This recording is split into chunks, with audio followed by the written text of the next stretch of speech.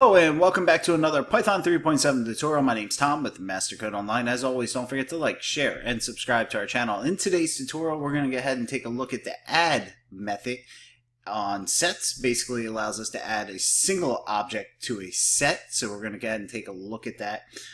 So let's go ahead and get started. We're going to create a set. A will represent that set. We're going to have 1, 2, 3, 4, and 5. There's our set. We'll call it just to show it. And let's go ahead and add an object to the end of it. So we'll do a.add, and then we'll pass a single object, so 6. We'll call A, and we get 1, 2, 3, 4, 5, and 6. There you go. And basically that is the add method. Couple things to point out here is if we try to do, let's say, a.add, a list of numbers, all right? For example, we'll do 7 and 8 because they'll be the next in order, and we'll close out our method, hit return, unhashable type list, so that doesn't work.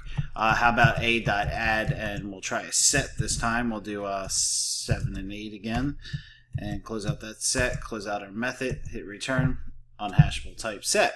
So it has to be a single object. If you guys have any questions about the add method in on sets in Python, please let me know. Otherwise, I'll see you in the next tutorial.